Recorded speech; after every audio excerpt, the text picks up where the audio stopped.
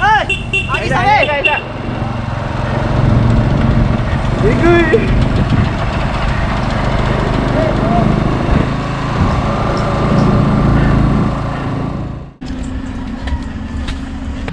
Sorry.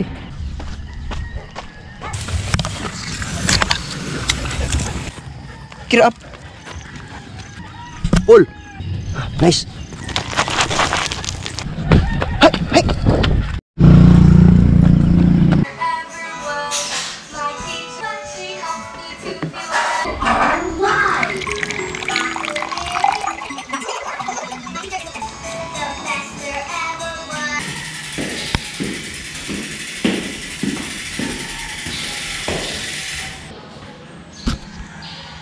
Hey, what's up everyone, welcome back to the channel and welcome back to the vlog. Let's just step outside real quick so that we get better lighting. Just a little bit of a noise, but that's okay. So yep, this is my neighborhood. We're in one of the model houses. So yep, it's 10 a.m. and it's a little bit too sunny, but today we're gonna do hill repeats. I'm gonna show you how to do it and I'm gonna also explain why you should do it. So basically, hill repeats is one of my go-to workouts back when I was training for races, and it will be my go-to workout when the races will open up, because fact of the matter is it's the quickest way and it's the most bang for the buck for your time when it comes to getting fitness, and when it comes to getting leg strength, and when it comes to getting specific fitness for your races. So there's a lot of ways to do it. It will all depend on what are you preparing for, whether it be a triathlon, an Ironman triathlon, a sprint triathlon, an Olympic distance triathlon, whether it be a road race, or whether it be a fondo or a very big festive ride. So I'm gonna show you how. I'm gonna walk you through on how to do it, and I hope you enjoy this one.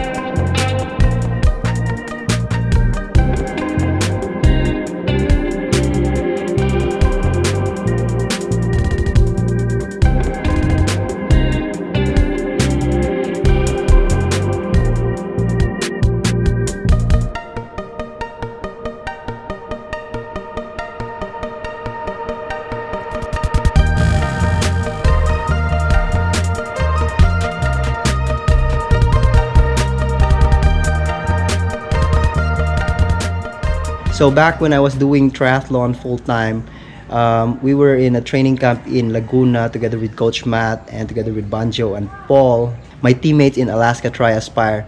The one workout that we do whole year round is hill repeats on the bike. We will go up and down in the valley, and we have chosen a short hill which takes us about 2 minutes to climb. And depending on what time of the year, how we will approach that hill repeat will vary.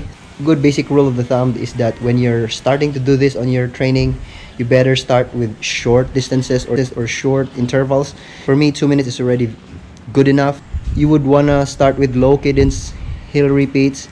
In that way you will train your legs to push power and torque. And as soon as races open up, you would want to incorporate the higher cadence workouts or the higher cadence hill repeats. So what I normally would do, or what I would like to do, is like separate it in threes. So the first two I will do in low cadence around 50 to 60, and then I would push about 90 to 95% of my FTP, and then on every third I'd spin my legs and I will push about 100 and 120% of my FTP, depending on how my legs are feeling that day. But usually if I am only starting to build into this workout in the year, I would normally just hit 100%, and then as soon as the legs start to get underneath me, then it's time to really crank up the power. As soon as races nears by, I would actually just scrap the low cadence work, and then I will ride with whatever cadence I prefer to ride during the race, and then I will try to push the power like around 120%, because in that way I will avoid my legs getting really fatigued from the low cadence work. So enjoy this one.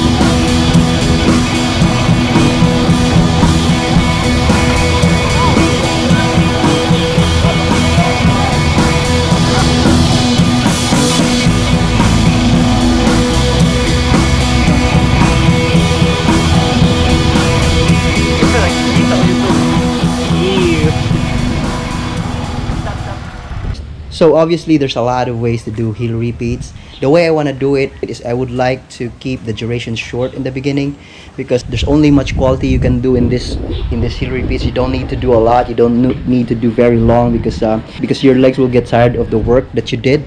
But basically this is a very bang for the buck workout, because it gets the job done fairly quickly in fatiguing your legs and getting your legs to work. Would like to do 12 repeats of 2 minutes, and since I'm only starting to build into this workout, I will try to get my legs under me, and I will try to get power into my legs by just churning the pedals at about 50 to 60 cadence, and then on every third I will try to spin my way up, and I will up the cadence as much as I can. And also it builds up cycling fitness right away, builds up cycling strength, so you don't get fatigued at the back end of your races.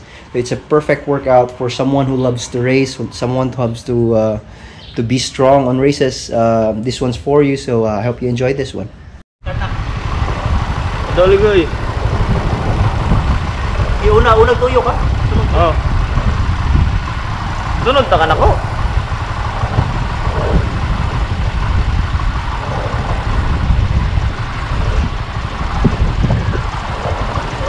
Para makalami yung book.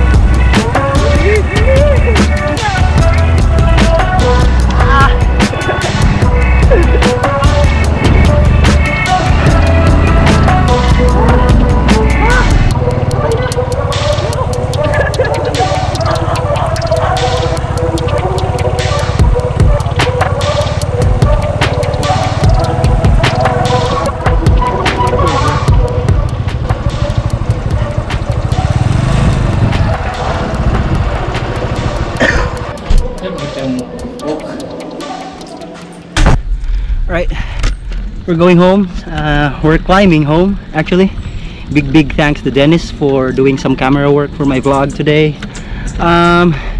It's important and it's worth noting that doing this kind of workout, hill repeats, you're gonna need to do a proper cool down and a proper warm-up, because if you do this workout right, the intensity is very high, so you need to cool your muscles down, stretch a bit afterwards.